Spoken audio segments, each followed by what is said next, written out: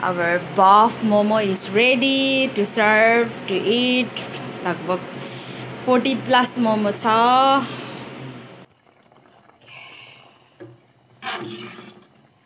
मिठो बास्ना आइराखेको छ. वाउ. हेर्नुस् त.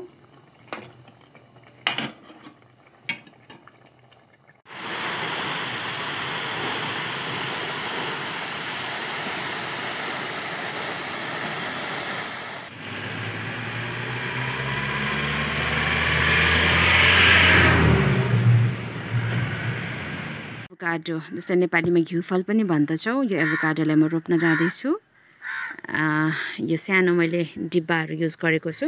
अलिकति डिग गरेर मैले अलिकतिपट्टि गहिरो बनाएर थोरै चाहिँ यो टुट्टो फर्केको चुप्पो फर्केको चाहिँ माथिपट्टि अनि यो भेट्नु चाहिँ तलपट्टि हो. यसरी रोपिदिनुहोस् अनि माथिपट्टिबाट यसरी ढाकिदिनुहोस्. 3-4 महिनापछि चाहिँ यो पलाएर बिरुवा हुन्छ. तपाईँलाई हार्दिक स्वागत छ. मोमोको लागि मैले डो तयार गरिसकेको छु. हामी मैदा नखाएर हामी आटा खाने विचार गरेर आटाको मैले लगभग आधा किलो डो रेडी बनाइसकेँ. अनि यस्तो सेप दिएर मैले अनि यत्रो धेरै सानो पनि नै धेरै ठुलो पनि नै यत्रो बनाएको छु. Here is the momo. I'm going to fold this design 2, 3, 4. Let's make this. Make like this. Yeah.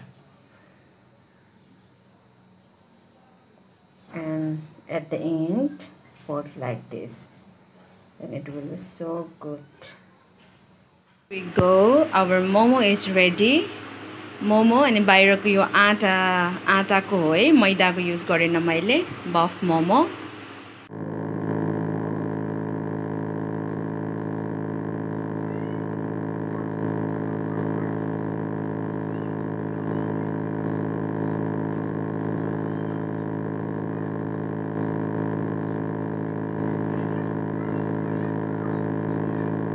Another design I will show you, like the circle but half circle.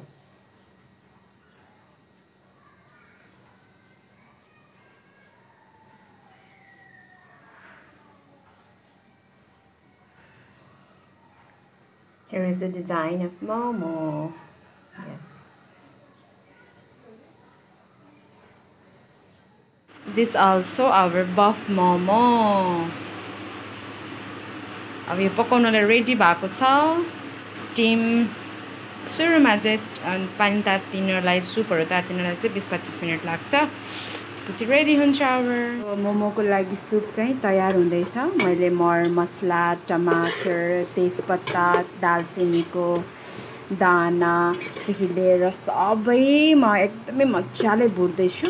यो भइसकेको छ अनि हामी पानी राख्नेछौँ.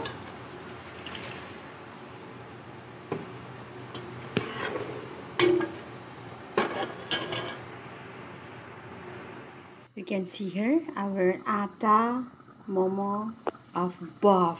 यो बाहिरको कभर चाहिँ सबै आटाको हो. मैले मैदा युज गरेको छैन. यस्तो निस्किरहेको छ. बाफ स्टिम भइरहेको छ. Jussi. I will show you a next step also. Wow. यो पाकेको चिन्नको लागि चाहिँ यो यसरी स्टिम भएर निस्किँदाखेरि यो मोमो छ नि फुलेर सक्क सुक्छ के. यो मात्र चाहिँ पाकेको. अनि म तपाईलाई सुप पनि देखाउँछु. Next step our soup. खसीको खुट्टाको सुप पनि रेडी भइसकेको छ. वाउ. पाकिसक्यो. खसीको खुट्टाको सुप. यस. यही सुपको माथि हामीले मोमो स्टिम गरिरहेका थियौँ कि सुपको स्वादहरू पनि सबै मोमोमा जान्छ.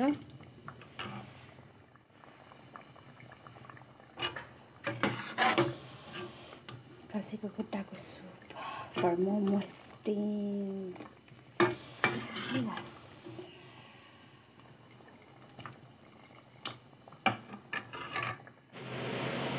40 plus momo. Wow. Our buff momo. अनि यो बाहिरको कभर चाहिँ पिठोको है, आटाको हो. मैले मैदा युज गरिन. I will show you this juiciness. त्यो फुटिसकेको छ. ओहो, तातो mummy. Our buff momo. Okay, thank you. Hello guys. पछाडिको झरना देख्न सक्नुहुन्छ तपाईहरु. माथिबाट खल खल खल खल झल झल झल बगिरहेको छ.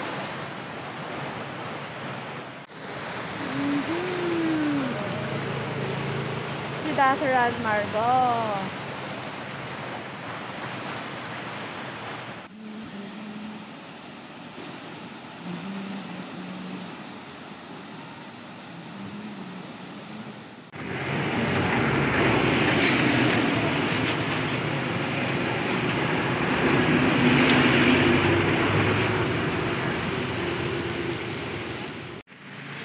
Hello guys, here I am in Budkola को यो झरना माछु देख्न सक्नुहुन्छ.